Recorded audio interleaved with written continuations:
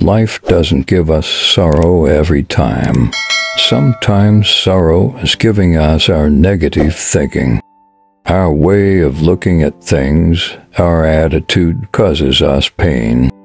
Has anyone said, well, that the names of forks and knives are infamous for no reason? Otherwise it is the eyes that bite and the tongue that bites. Always remember that every person's thinking is like a magnet. If your thinking is positive, then good. So good things will start attracting you. Good people will start connecting with you. So if you want good to happen to you, always start thinking good. Because anxiety is not caused by situations, but by thoughts. Why be afraid of what will happen in life? Always think that it will be bad. Those who love to fly are not afraid of falling.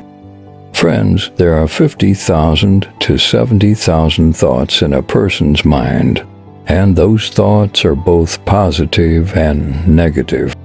But who will win? The more we focus, the stronger the thought will become. Friends, water can sink a ship only until it gets inside the ship. In the same way, negative thoughts cannot harm you unless you focus on them. If you can smile when you are completely broken, then rest assured that no one in the world can break you. Always think of change instead of taking revenge in life. Negative thinking people answer a brick with a stone, and positive thinking people make it their nest with a thrown brick. Always remember in life that some people may be happy because of your suffering, but no one should suffer because of your prosperity. Someone asked a dervish why everyone is sad in the world. The dervish laughed and replied that everyone has happiness, but one happiness becomes another's pain. Always remember that if you don't clean the field and don't put seeds in it, only weeds will grow in it and it will destroy your crop.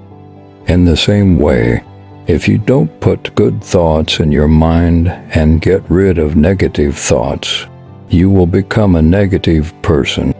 So always think positive. There is a bright side to everything. If the night is in your part, then the moon will also be in your part.